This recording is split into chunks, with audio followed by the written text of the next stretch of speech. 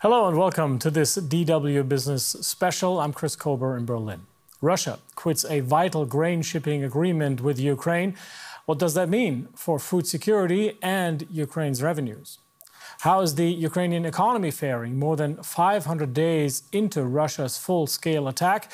And are foreign companies willing to pour money into a country at war? These are some of the questions we'll be discussing today, and I'm happy to be joined by Natalia Shapoval. She is the president of the Kyiv School of Economics Institute and vice president for policy research. Welcome, Natalia. Let's dive right in here. Serious concerns about food security are growing again after Russia ended a grain export deal it had with Ukraine. What does that mean for Ukraine? It means two things. First, that government will have to search for ways to export grain instead, despite Russia's behavior. And second, there are risks to these exports. It's eventually will be lower than previous year.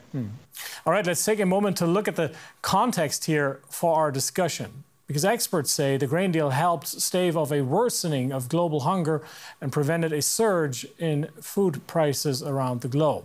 It allowed Ukraine to export grain and other food items via its ports despite Russian warships in the Black Sea.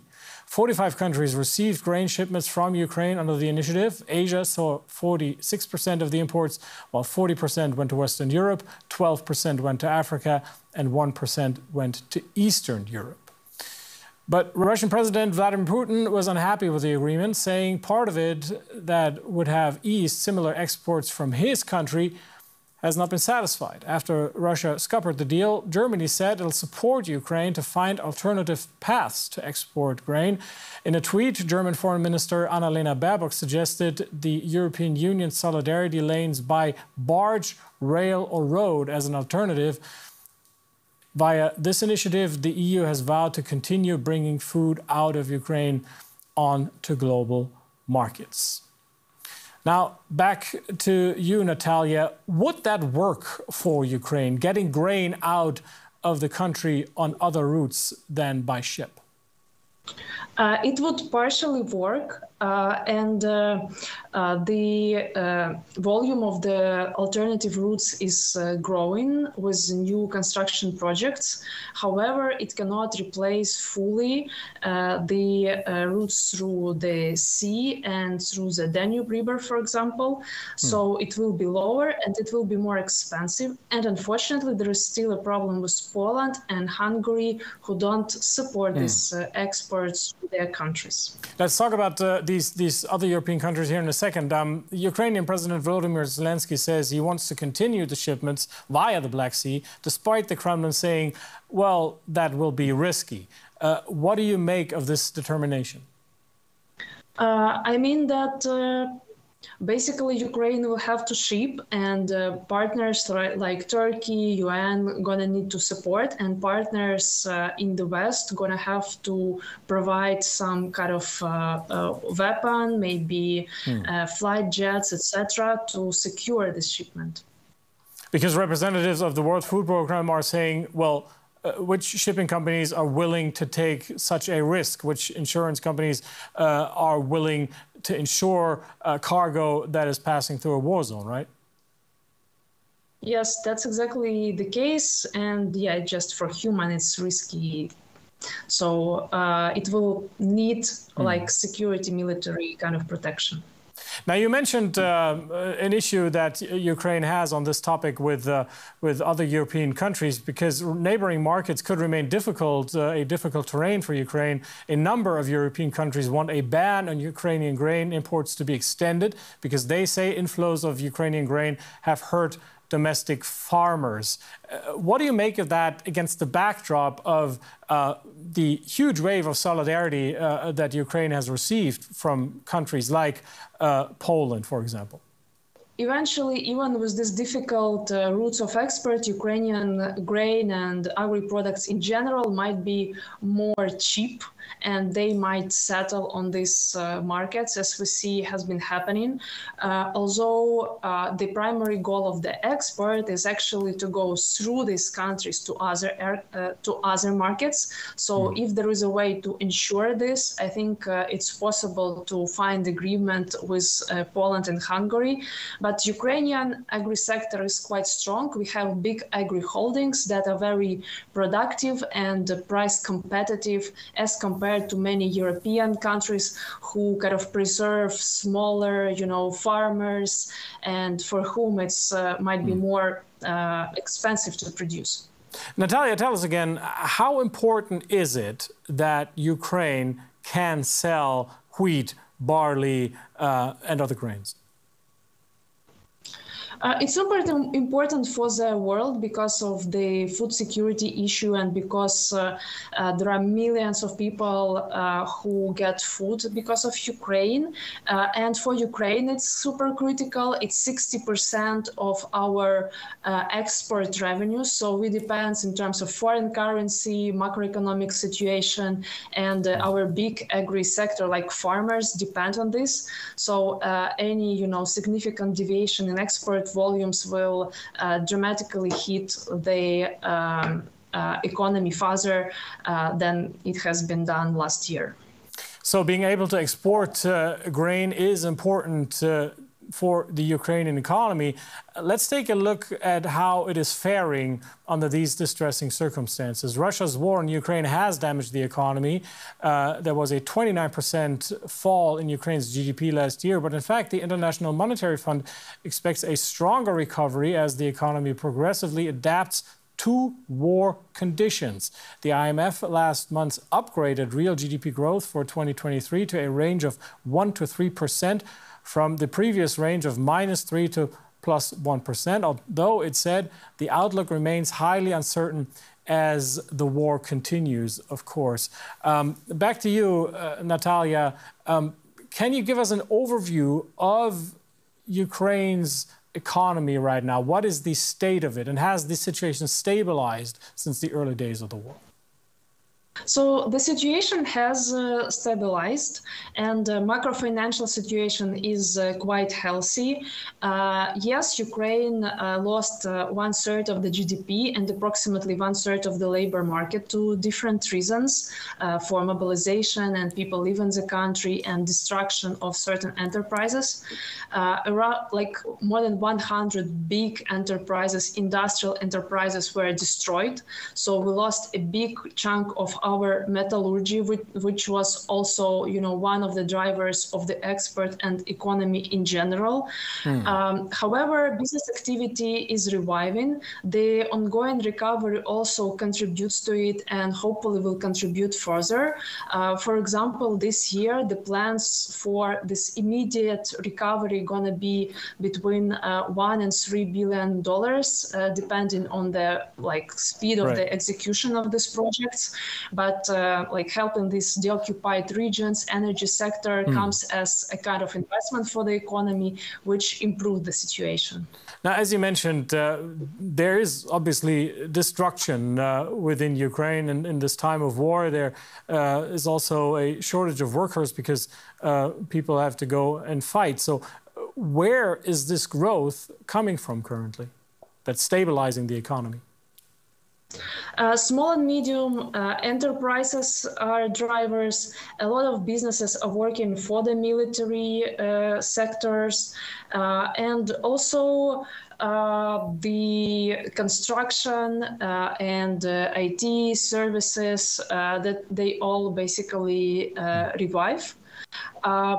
So basically, across the whole economy, especially in less capital-intensive businesses, everyone tries to survive and tries to get back to the economic activity. You are right that there is a big mismatch on the market. Some businesses, they are like thirsty for the workers because many were mobilized or left for other countries. And in other sectors, we would see huge unemployment. This is a big structural problem for the economy going further. Can you give us an idea of what the situation in people's lives is like? I mean, can you go and buy all the kind of food you want in supermarkets, for example? The situation is very different in different parts of Ukraine. So if you go closer to occupied or recently deoccupied territories of Ukraine on the east and south, then it's very doomed. Like Kharkiv was deoccupied, Kherson, some parts of Mykolaiv were under big shelling, and now they are reviving. So there is still a lot of shelling, a lot of strikes from Russia. Russians are very close to these territories, so air defense is not helping too much, and it actually led for most people and businesses to leave these territories, and no investment, very little business activity is going on. This is a huge problem. They have food supplies. It's not an issue anywhere, basically, because of the humanitarian lines and because like it's a big, sector in Ukraine. If you go to Kyiv or western in Ukraine, it's absolutely okay. And is this sort of situation, is this the same as it has been since the early days of the war, or has there been any change in the meantime? There is a change, like in the early days of the war, especially when Kyiv was under attack and when we didn't have a good quality air defense. The business activity was lower, and in general, it was more difficult to protect the assets, and businesses were reluctant to work. Right now, with Patriots, with all kind of defense and weapons coming to Ukraine, in places like Kyiv and Western Ukraine, it's much, much more safer because a lot of Shaheds and rockets that Russians are sending to us might be captured, which is good for people and business too. All right, so much for the status quo. Let's take a look ahead. Rebuilding Ukraine after the war is said to be a mammoth task. The World Bank estimated in March that the cost of rebuilding the country 1 year on from the start of the war amounted to $411 billion, a huge figure that is set to increase as the conflict drags on. Ukraine faces an enormous fundraising challenge, and is one that governments and development finance institutions won't be able to meet without help from private investors. Now, on that note, last month, over 400 global companies pledged support for rebuilding the war-torn economy at the Ukraine Recovery Conference in London. They included blue chips like Citi, Sanofi, Virgin and Philips. They say they intend to boost investment in the country. Let's go back to my guest, Natalia Shapoval, president of the Kyiv School of Economics Institute. Natalia, give us an idea. Are foreign investors active in Ukraine right now at this time of war, or is it all aid money that's flowing in? It's mostly aid money and taxpayers' money. However, there are some activities here and there. For example, in energy sector, I just were walking on the street and in the Western Ukraine, and I've seen a new wind energy plants. So some investment activity is going on where it's more safe kind of business to do and on more safer territories.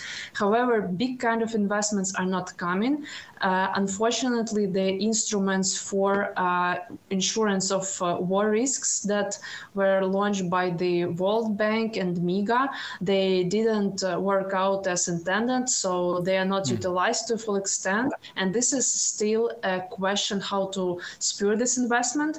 And I just want to make one correction, like what is super critical for the recovery funding of Ukraine. These are reparations and compensations from Russians, because this kind of damage cannot be, I think, and it's not fair to put it on the Western countries. It's fair to put it on Russia, and these numbers will include not only restoration of the damages that we estimate, the World Bank estimates, UNDP, everyone estimates, but then no one estimates the damages to human capital and the losses of lives of people, and Russia must pay this to, get back to more secure and international law-based world after this. Natalia, that's something obviously that Russia is heavily opposing and which is still being debated right now. In the meantime, many activists are saying that